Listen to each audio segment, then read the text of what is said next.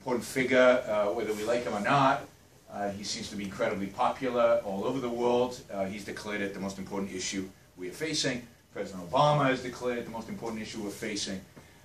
Lots of economists and people I call former economists, like Paul Krugman, have declared this, you know, a crucially important issue, really the defining issue of the last 30 to 40 years.